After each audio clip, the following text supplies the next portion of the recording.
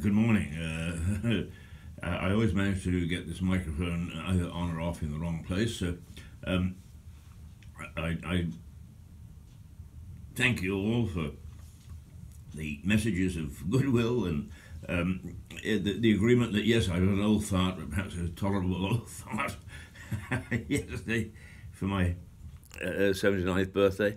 I'm not at all sure that. I'm sorry if I'm gasping a bit, but the fact is that getting technology going, one-man bands is a.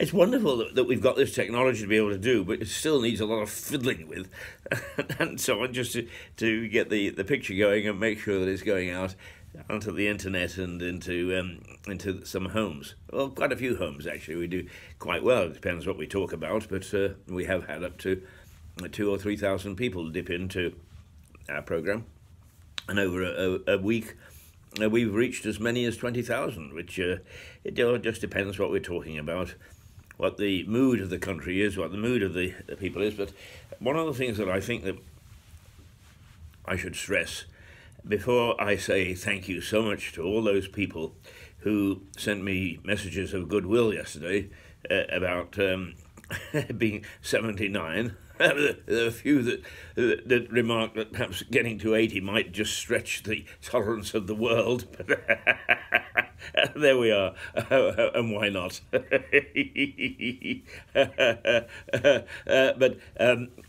it was a relatively quiet day, but by the time I'd finished looking at all the messages that flooded in, most of the day went away, and I had planned to go out for a celebratory lunch, as we often will as families or individuals, just to celebrate a special day, and birthdays are special to the individual concerned. But it was such a rotten day that venturing forth out of even Lewis was not a wise thing to do.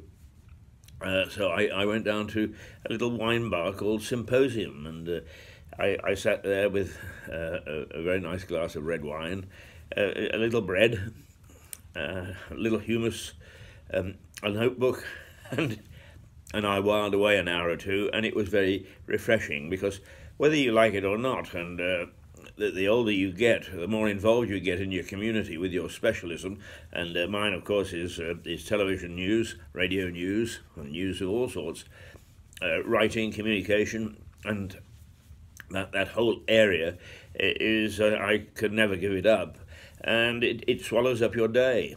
I quite often find that I start to write, and I think that it's 10 o'clock in the morning, and I look up and it's got to 2 o'clock in the afternoon. You can get that intense about it.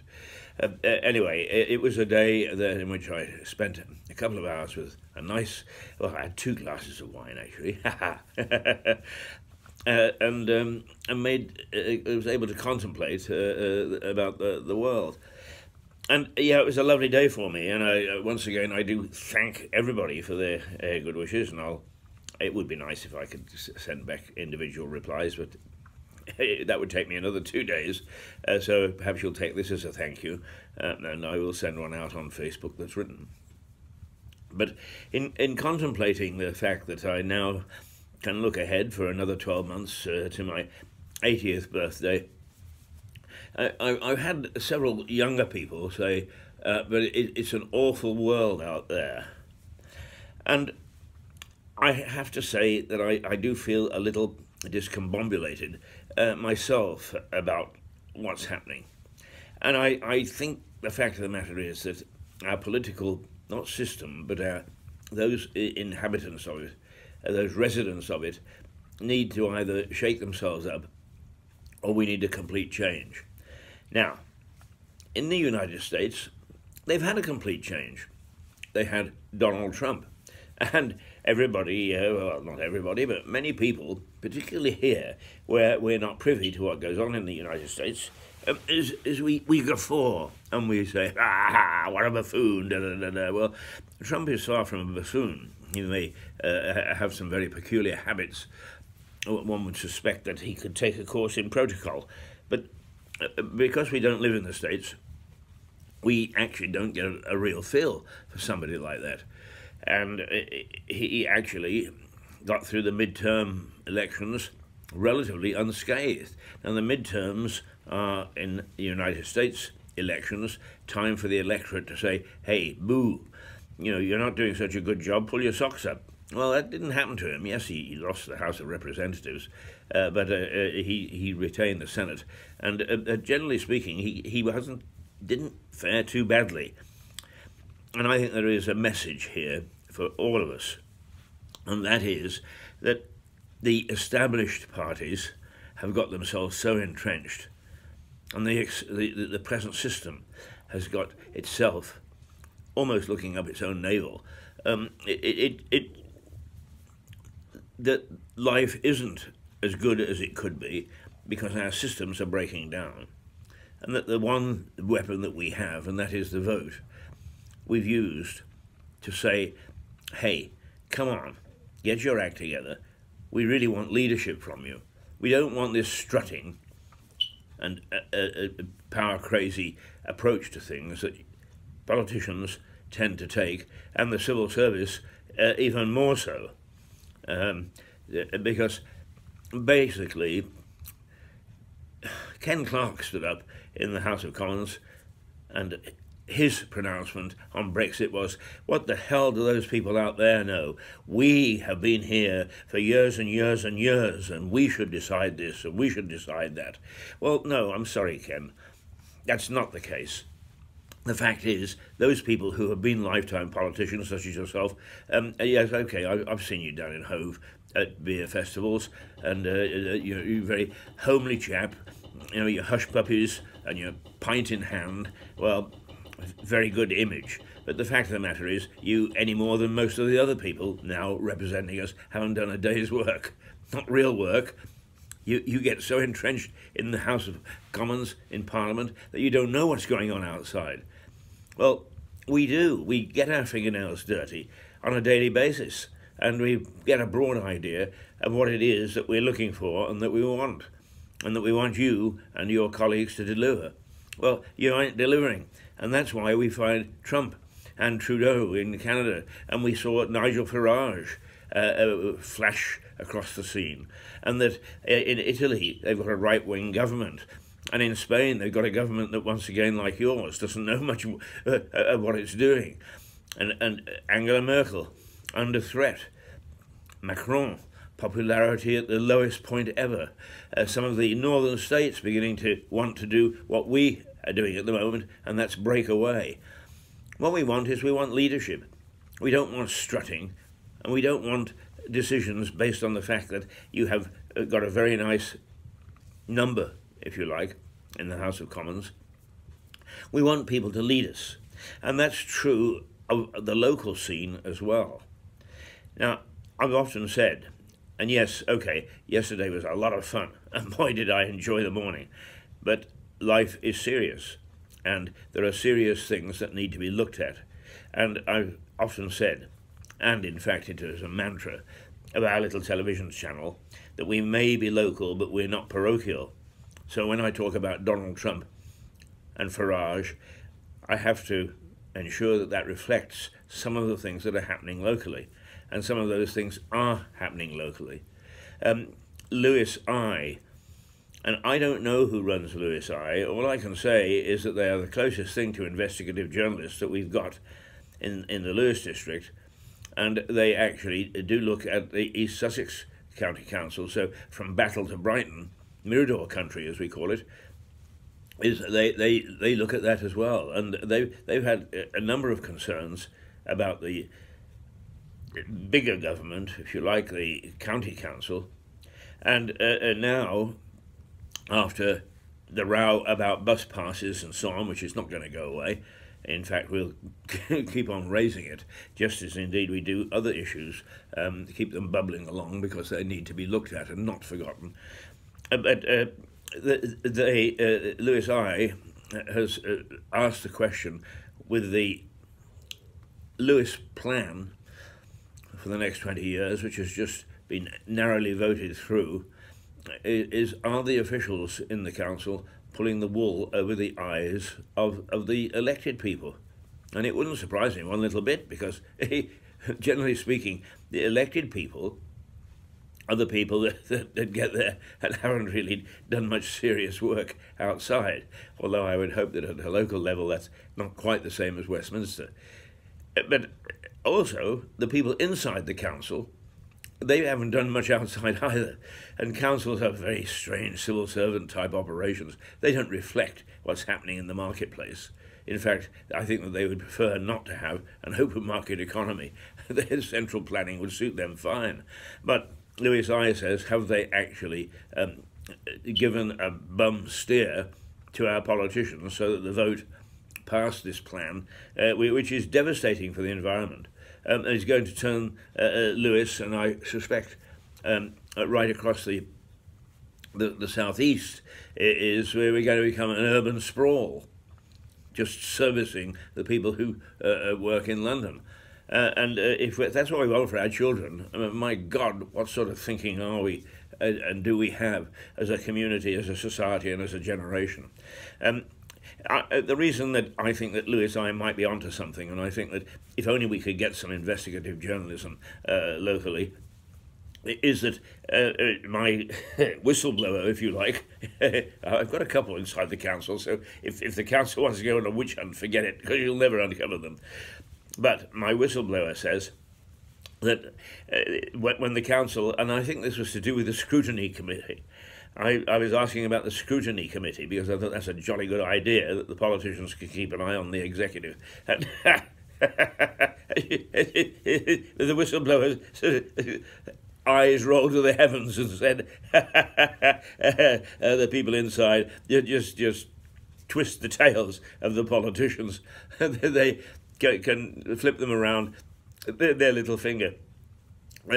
So I think there may be some merit into some questions being asked about this plan. It only went through by one vote, and it doesn't look at all a very sensible plan at all. I mean, it really doesn't. And either it was passed by an elite who have never, ever bothered to wander the streets of our fair town and the fair towns between here and Battle, where we've got some beautiful countryside, we've got some beautiful towns, we've got beautiful buildings, and if you want to rip that up, you've got to be slightly crackers. I've got a view about all this business of mental health that's going on at the moment, is that there are more cuckoos outside the nest than there are inside. But then again, that's another topic. But it is disturbing. And also in one of the groups. And really, the groups are pretty damn good, you know. Okay, a lot of people want to find their cat and see who's damaged the local green, and yes, it should serve that purpose. But there are some people on the groups that ask serious questions, and one of those serious questions is, why do councils do various things? And that's my purpose. I have to ask why.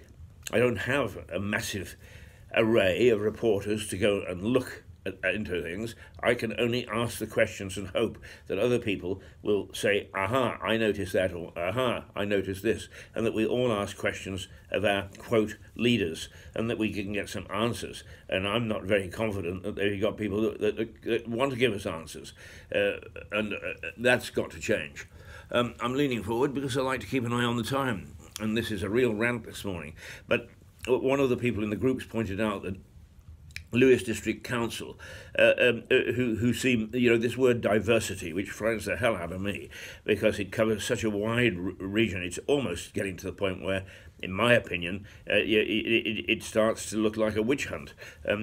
Let's look for somebody breaking some sort of vague rules wherever we possibly can. That's not what society is all about. Society is making sure that we follow a rule of law, and a rule of law doesn't fall into funny categories about wispy ideas. Let's follow rule of law. That's what we want our council to do. But apparently some of the suggestions that the bonfire societies have got isms is distasteful to me. And it starts to smack of people using their position to pump their own ideas of what our society should be all about. Have your own ideas about what society is all about, but trying to use your position to influence people to your own way of thinking is quite wrong. And that's not what democracy is all about. Boy, I'm going to get myself into real trouble this morning. I know, I can just see it rising. But I just feel, now that I've entered my 80th year, that I want to, when I peg it, be at least a contributor to a decent and honest and a fair society. And I am not at all sure that that's what we've got out there. I am quite disturbed, and particularly when people that aren't terribly politically conscious are saying to me, it's an awful world out there. What a horrible world. Then I think I and others need to take account of that. Thank goodness I can rant like this. And thank goodness we have the internet and people like Facebook to provide Facebook Live. I know it's a controversial organisation at the moment, and a lot of people saying, Facebook. Yeah, the very people that use it, by the way, are normally saying Facebook or YouTube or some of the other social media. Well, yes, it is open to abuse. You know, I get trolls from time to time popping up here. It is open to abuse. Of course it is. But you know, so is everything else that we do in our society, and I think that where we've got to measure it is, do things really broadly fall down on the good side or the bad side? And the fact that we can communicate this way is on the good side. I'm going well over my time this morning, but tomorrow what I would like to do is to say, hey, what I've said this morning will probably come under fierce criticism. But you know, Facebook is saying, we're pouring £6 million into local investigative journalism. It's disappeared off the face of the planet, and it has. We don't have real local newspapers anymore, and we don't have real local reporting. Not the way that we did in the golden era of democracy of 20 or 30 years ago. No, it wasn't a golden era, but it was better than it was now. It is now. We've got the London Assembly saying, please, please, media, after all we've said about you, come back, because nobody is really looking at what we're doing in a critical and independent way. And the BBC have got a scheme to support local reporters who will go and follow local councils. I don't know that we've benefited from that. We should. There are people, serious people, who recognise that perhaps what I'm saying, even if they don't agree with me, needs to be looked at. Well, at least there is some backing there, and hopefully the things that I've been saying will stir somebody this morning to say, what a prat, what an idiot, because the moment people start to call me an idiot, we've got a debate going. Let's debate it. Please, let's debate it. I want my 12 months to be a wonderful 12 months. 12 months in which we make sure that we're laying the foundations for a wonderful society for my grandchildren and their children and their children after them. It's in our hands, nobody else's. Don't look around for somebody else to help. It's up to us. Toodle pip.